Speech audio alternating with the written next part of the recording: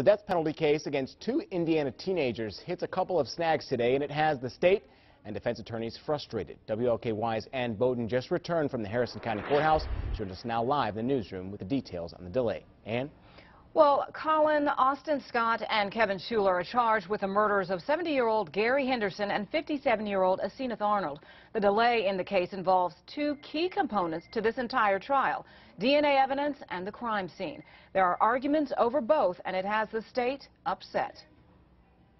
What the state does not want to have happen is this case sit dormant for 1 or 2 years. We want to see progress every step of the way, and that's what we're going to push for. Now, DNA evidence, the defense says, had been promised to them by the state crime lab, has still not been provided. That has defense attorney for Kevin Schuler refusing to set any hearing dates for trial. He claims the DNA evidence could very well exonerate Schuler as one of the killers. Schuler and Austin Scott are accused in the brutal beating deaths of Gary Henderson and Aseneth Arnold in August of last year. Police called it a deadly robbery of jewelry, money, prescription pills, and firearms. The other issue delaying this capital murder case is the crime scene where it happened, at the home of the couple.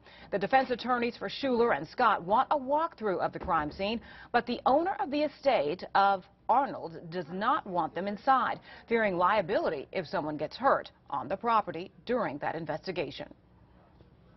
As far as trying to prevent us from being able to do it and do our due diligence on a capital case where there's been 2 homicides, I think that's a little bit far-fetched and a little bit over the top.